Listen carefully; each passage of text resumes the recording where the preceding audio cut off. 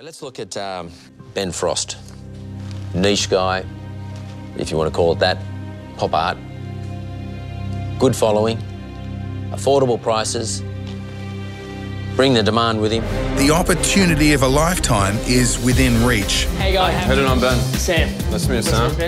This is Morello. What I'll get you to do is take us through the motivation behind your paintings. We're out there to sell all your products tomorrow. That's the whole idea. It's kind of like Laurel and Hardy or something, the way they barreled in and started throwing questions at me. Yeah, it's essentially the art. You know, we want to present it to the public, but we want to get them sold for you to get your name out there a bit more as well.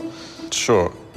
So, what's the question? Oh, yeah, so just take I think that one of the reasons why I'm an artist is so I don't have to deal with people like that.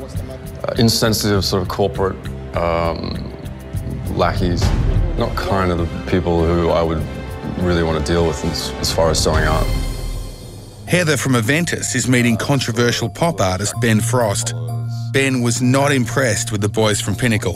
Okay, so tell me about the joke in this one here. Obviously we've got... Well, it's just like very cute kittens, and then that's juxtaposed with two women sort of playing a bit of a spanking game. It's got a little bit of naughtiness in it. Yes. They find that very titillating. Heather likes Ben Frost. Very good, thank you, Ben. We'd like to lock you in for our exhibition tomorrow. And they have a room full of people who love Ben Frost's art. Quite sure what's going on. The way that abstract, sort of the subversion that comes out. Absolutely. I mean, I just do it.